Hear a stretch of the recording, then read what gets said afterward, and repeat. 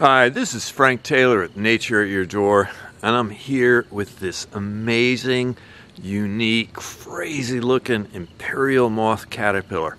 I was lucky enough to discover a female imperial moth outside my carport one morning, and it wasn't doing real well. It couldn't fly, so I put it in a container to keep it overnight and then put it out in some flowers the next day.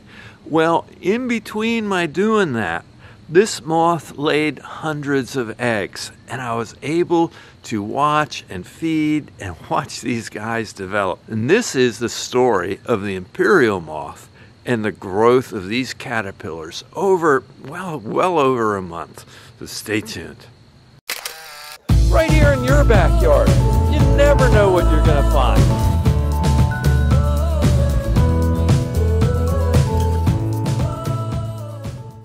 So I actually found this beautiful moth in my carport on July 23rd, and it's in fact an imperial moth, and its scientific name is Eacles imperialis.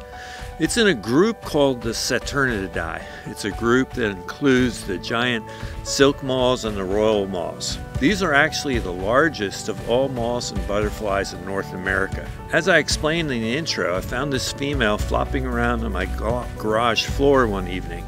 And I put it in a plastic container for safety until the next day when I could release it. However, I was surprised the next morning when I discovered it had laid eggs in the container.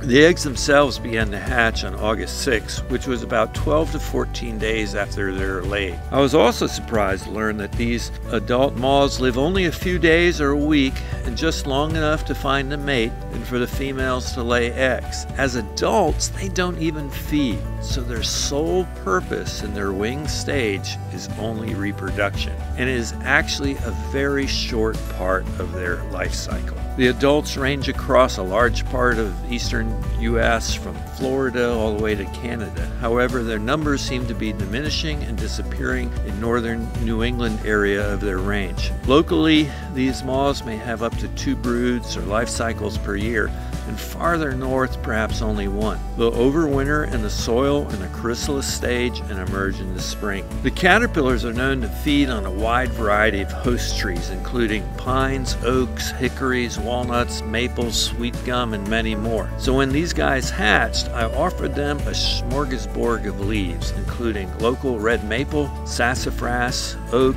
tulip poplar, and white pine that I found growing around the area where I found the adult moth. The caterpillars quickly gravitated to the white pine, and it fed exclusively on that. After they made their choice, I provided them with fresh pine needles daily, and I housed them outdoors in the carport, exposed to natural light, in a plastic container with a paper towel on the bottom for ease of cleaning and a screen top to be sure it was well ventilated. The caterpillars, of course, ate a great deal, and doing so also produced a great deal of frass. So to ensure their health in their living quarters, they were cleaned regularly. Of course, it was fascinating to watch them eat and observe their characteristics close up. They had a fascinating array of scary-looking spines and hairs and tubercles. Caring for these caterpillars became a joint effort. As I left Virginia for an extended period of time, I was lucky that a good friend and neighbor and her nature-loving daughter took care of them and photographed and videotaped them in my absence. While caring for and handling these caterpillars, we did not experience any stinging sensations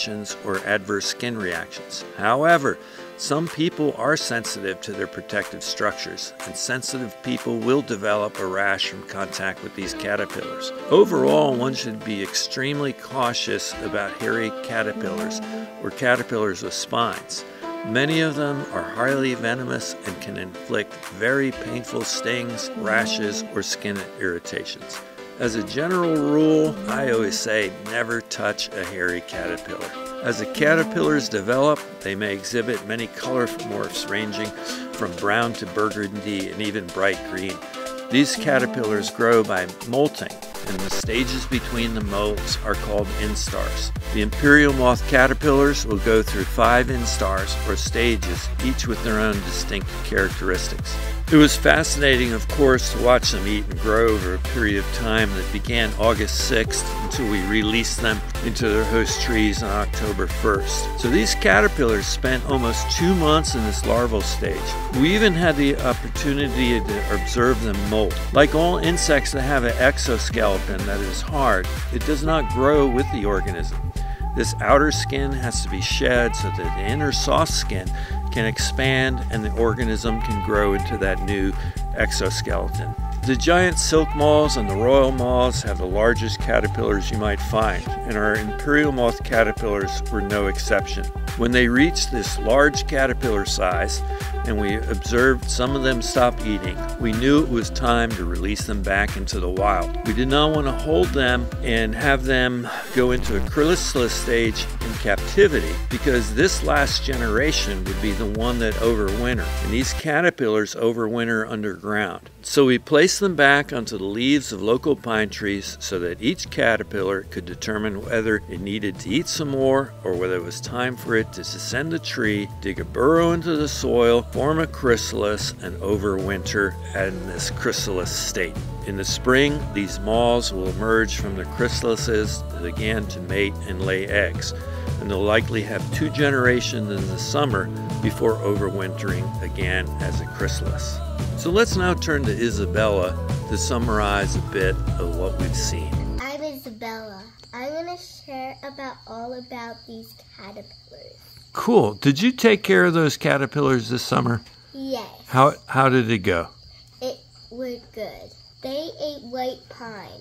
They have these dots that look really cool with that black. And the face looks so cool.